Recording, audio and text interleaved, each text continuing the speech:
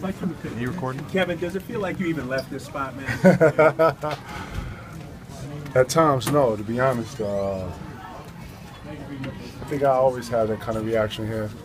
Boston's always been a special place in my heart. I probably always will.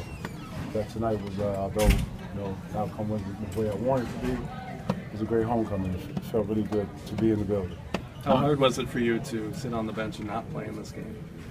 Going back-to-backs is very difficult for me, regardless of what I look like out here.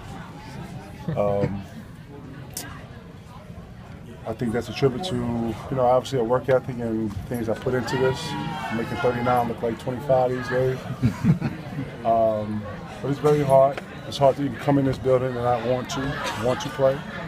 But the appreciation that not only the city, but the Mass area, the Northeast, they give me, the love is unconditional. I'm very appreciative. What, did you hear the chants out there, Kev? I definitely heard all the chants.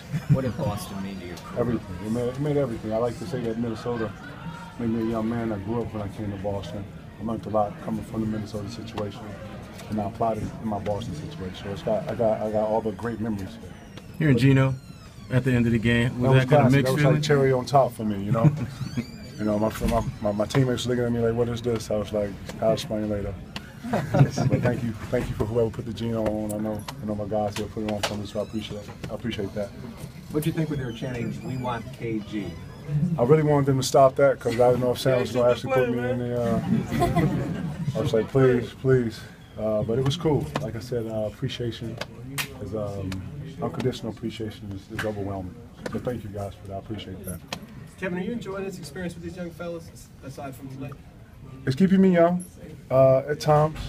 The overall experience is a great one, to be honest. We got some good guys, good young guys that are going to be very promising in the future. And I'm looking forward to it. I'm having some fun here. But there's never a dull moment around here, I tell you that. Wish we could have won tonight's game, but it's what it is. The Celtics played really well tonight.